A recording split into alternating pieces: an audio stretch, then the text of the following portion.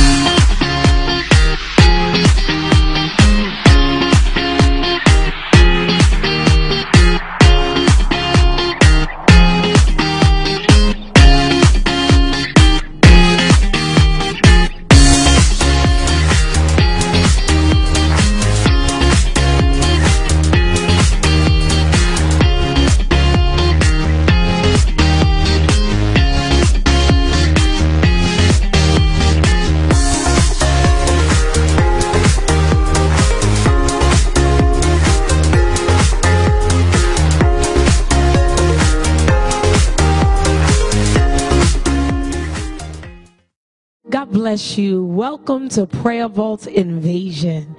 Listen, today I am excited about what God is getting ready to do in your life.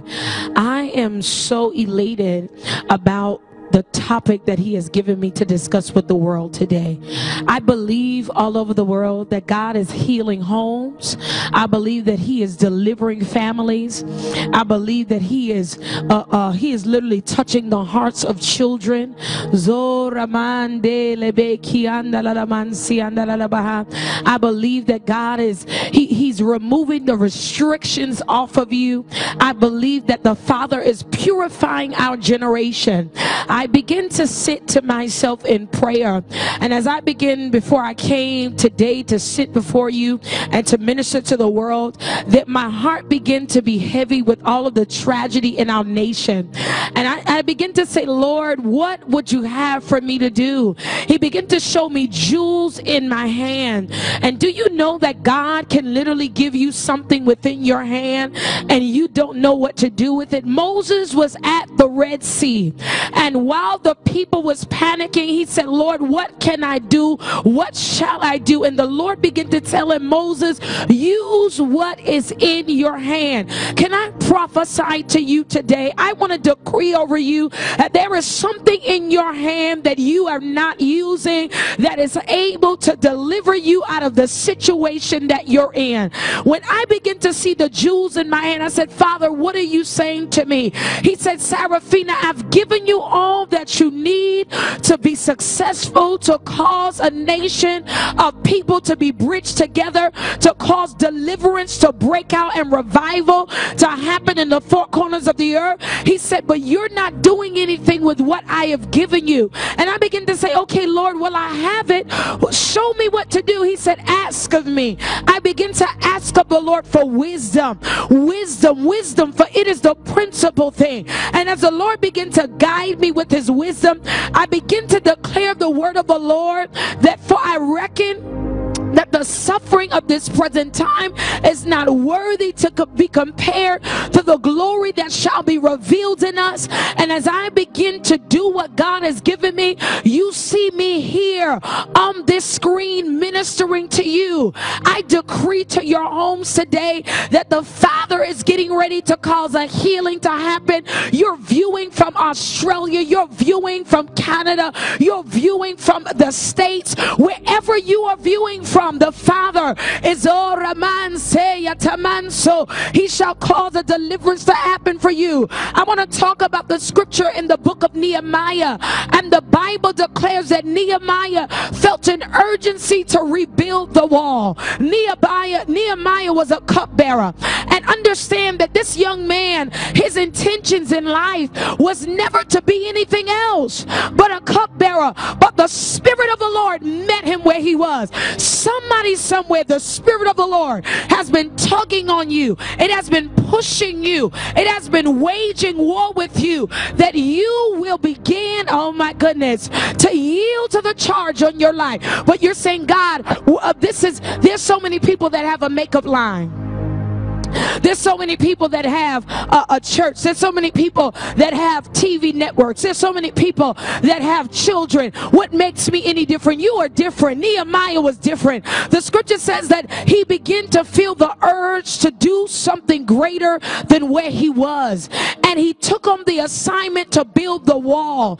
And the Bible says as he began to build the wall back up, oh my gosh, the Bible says this, watch this, that as the wall began to be built up, that people begin to come against him. Do you not understand that when you decide to dream big, when you decide to do what God has given you to do, that there will be people that will work against your vision, that will work against what God has given you. They will work against your family. They will try to throw obstacles and hurdles and veils of darkness against you so that you will not prevail. But I want to prophesy to you that every evil agenda of Satan is being broken.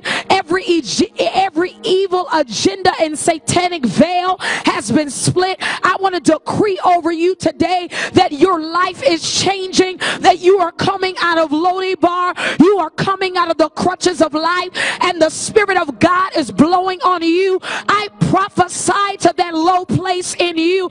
I decree to you that you will never ever be the same again. You'll never be the same again, no. You'll never be the same again, no. You'll never be the same again, no, no, no, no, no. You'll never be the same again, no. Someone has told you that your life will stay the same, but it's not. Someone has told you that you'll never make it beyond where you are, but it's not.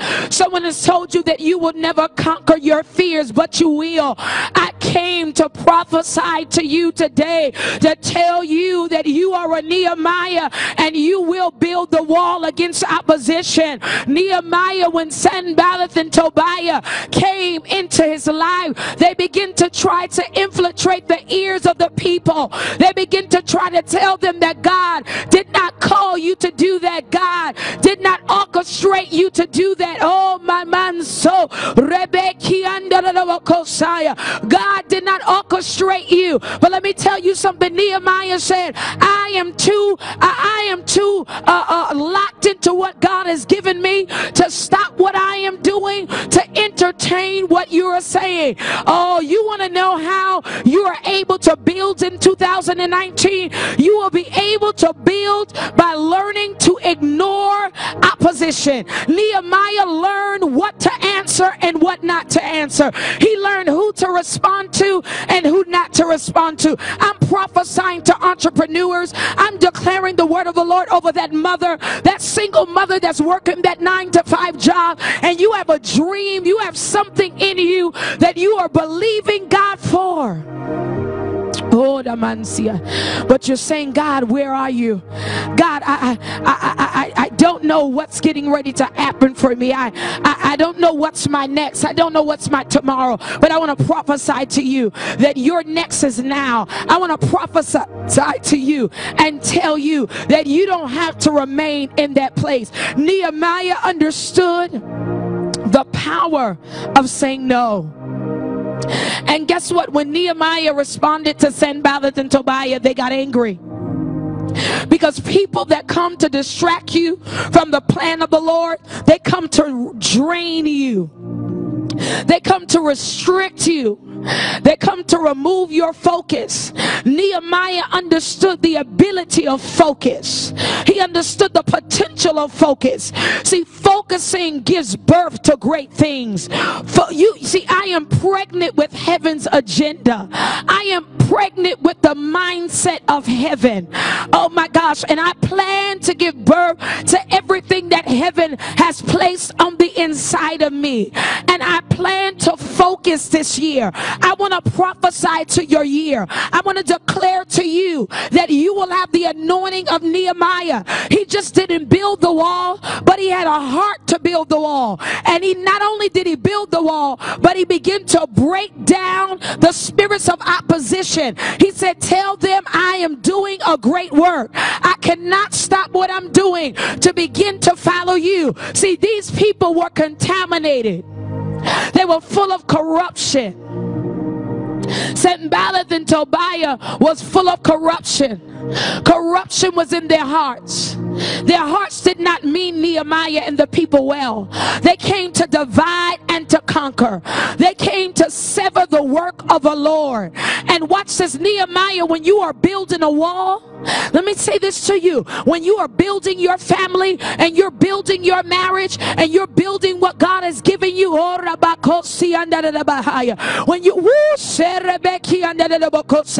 when you decide to launch into the river, launch into the deep of the Lord, watch this. Oh,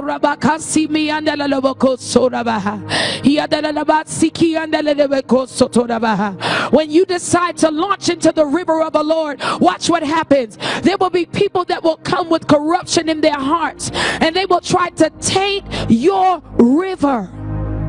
Because they understand that if they can get a foothold inside of what you are doing, they can assassinate and abort it.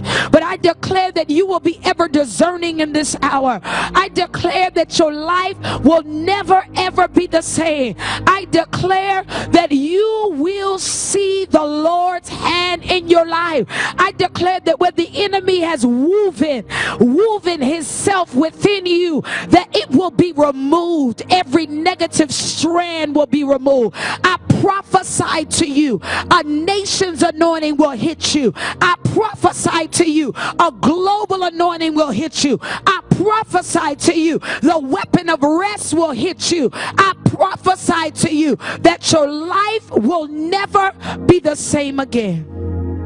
I declare to you today that you're changing. Your life is changing. And Nehemiah built this wall, and he ignored Sanballat and Tobiah. And when you ignore the enemy gets upset. But let me tell you something, that eventually the enemy will shut his mouth and he will leave you alone. And Nehemiah built the wall. He completed the assignment, and he did not allow those things to distract him. I want to pray for you today as I'm on this broadcast. Before we close, I want to pray for you. I want to declare over you that the weapons of the enemy are breaking. I want to speak to that young woman that is in Abuja. I want to speak to that young man that is in Nigeria. I want to speak to that vessel that is in New York, that is in Dallas, that is in Atlanta, that is in Australia, that is in Pakistan. I want to speak to you in 1 million homes. And I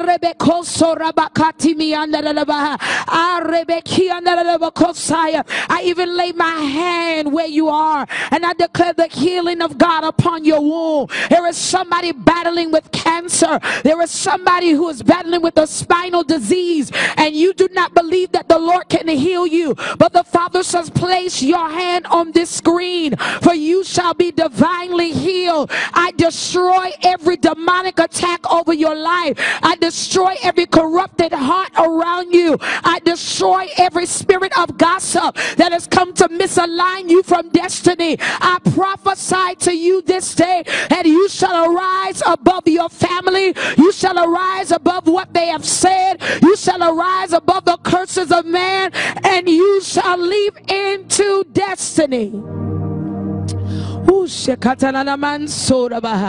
I decree that your life will never be the same. I prophesy change today to you. I prophesy the rivers of the Lord. I prophesy that as you're tuning into this network, that you will understand that God's will for your life is not the same. I decree to you that the power of the Lord will begin to over invade you. He will invade your space. He will invade your space. Yes.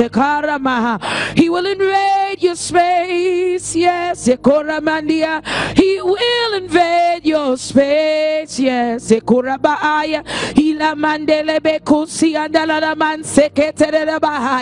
even while I'm sitting and talking to you today, I see a key that was just released in my hand, and the Father says, I'm giving authority. I'm giving authority to new ones. I'm giving authority to vessels. As a pastor, where you're in the middle of a crisis, and the Lord says, I shall come and see about you. As we're closing this broadcast, know that you are loved. Know that you are appreciated. Know that you are cared for. Know that someone loves you. Know that you are cared for. I want you to go to my website, www.sarafinathomas.com. I want you to put in your prayer requests. I want you to plant your seeds that will help us to spread the gospel. I want you to go to the website, our television network that is viewing this right now. I want you to click the link. I want you to download the podcast. I want you to share it with your family. I want you to gather your children during dinner time and place it on the table and press play and let them begin to hear the word of the Lord. I believe that prayer is entering our schools again. I believe that the Lord is touching the governmental system, for they want to pass laws on so many demonic things. But I declare that if there will be a people that will propel in prayer, there will be a God that will answer. Our God, our God, our God shall answer. Our God shall answer. Our God shall answer by fire. He shall answer with demonstration. He shall answer by fire. I declare that the Father shall convert you. You are a Muslim and you're tuning in. You come from a Hindu background, and you don't even understand how you landed on this page. You just were scrolling on Facebook and you're saying, God, how did I end up here? You're a young woman who you found comfort within the stripping club. You found comfort. I used to be that young lady. I used to deal with promiscuity. I used to deal with trying to find a need to fulfill my desires inside of me. I was looking for love in all of the wrong places. But there came a day when the Spirit of the Lord met me in the abortion clinic. And changed my entire life. He showed me my reality. And he said, Sarafina, if you keep living like this, you will die like this. Oh my God. And I believe that he is the potter. I believe that he is the potter fixer. He is the one that molds the clay. Oh, and when the Lord began to put his hand on my life, the pieces begin to come back together again. I declare to you, wherever you are, that you're not alone. No, you're not. I break that suicidal thought. I break that thought of feeling like you're going to die before your time. I break it in the realm of the Spirit. I speak with the authority of God by fire. Every demonic voice in your head is silenced. I declare you will forgive. God is going to help you walk in divine forgiveness. I prophesy it. I decree it.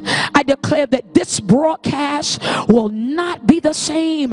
When this thing hits your soul, you will testify of how it brought you to your knees of salvation. One touch from God will change your life.